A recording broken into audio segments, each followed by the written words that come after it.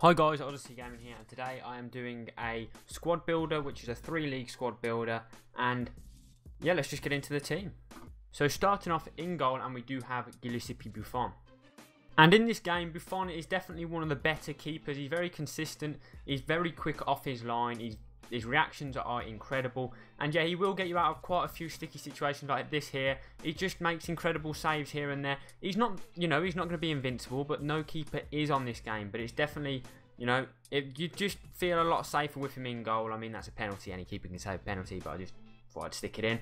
And yeah, it's like he's saving legend shots, and he's just really solid in goal. I mean, you could go with Perrin, you could go with, Handanovic, you could go with anybody from the Serie A in goal.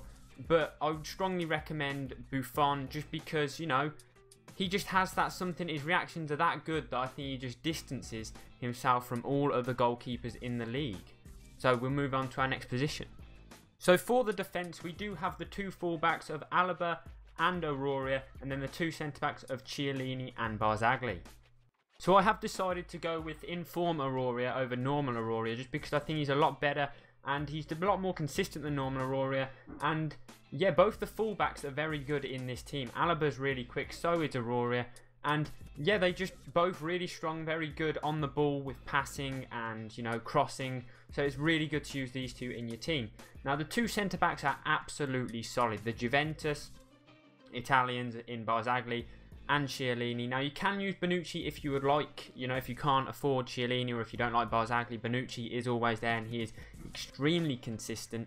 But this is the back line that I chose, and I really enjoyed using it. They did score me a few goals from corners, and they were just incredibly consistent as a back line. I mean, I let very little goals in, and they always seem to be there. They're very strong, and yeah, I mean, I can't really fault this back line. Onto the midfield, which I personally believe to be one of the best midfields on the game. I mean, you've got Pogba, Pastore and Vidal. They're probably the long shot kings, and it's no wonder. I mean, as you will see from the clip straight away, the long shots for these guys they're just insane. Their shooting in general is really good.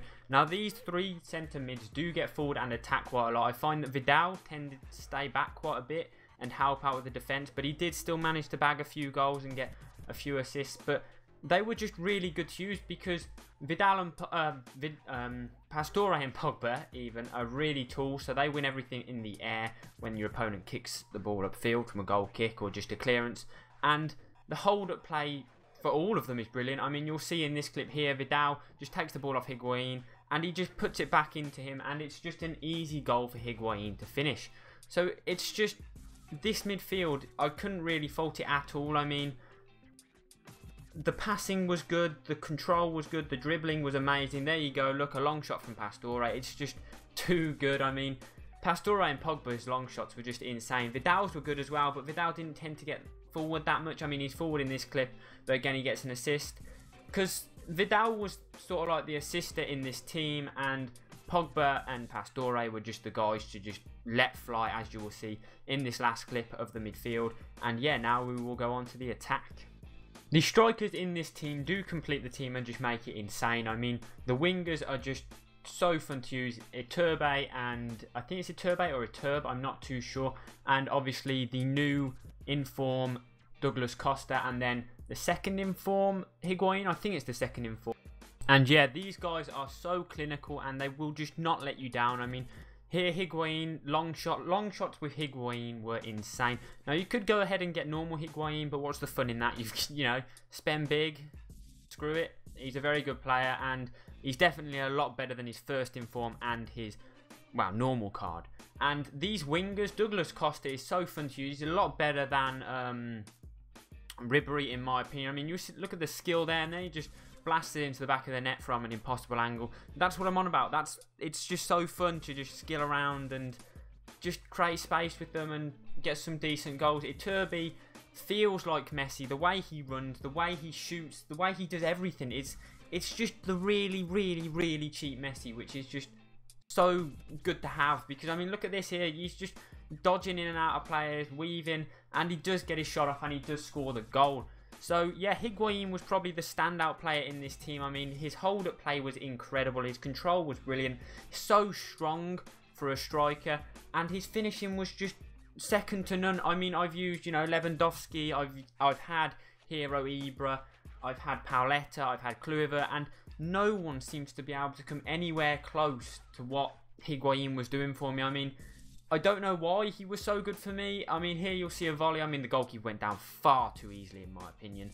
But it was just, he just added something so brilliant to this team that you just can't get normal Higuain. I did try normal Higuain for a couple of games and really didn't get on with him. I mean, I used to like Higuain, like normal Higuain, but now that I've used this second in form Higuain, I am never going back. I mean, there's just no way. I mean, he's so much better. He's on just a completely different level. So this team will set you back around 600k on the Xbox market and 700k on the PlayStation market.